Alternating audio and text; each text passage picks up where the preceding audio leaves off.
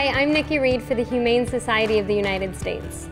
And this is Barnaby, a shelter dog who I'm fostering and is patiently waiting to find the forever home of his dreams. You know, in some areas of the country, he's not welcome, simply based on how he looks.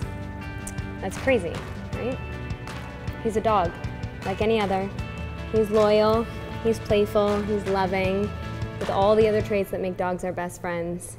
No dog's behavior can be predicted by their breed, size, shape, or color.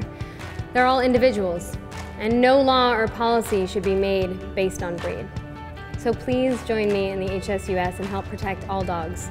Learn more about combating breed-specific legislation at humanesociety.org/BSL.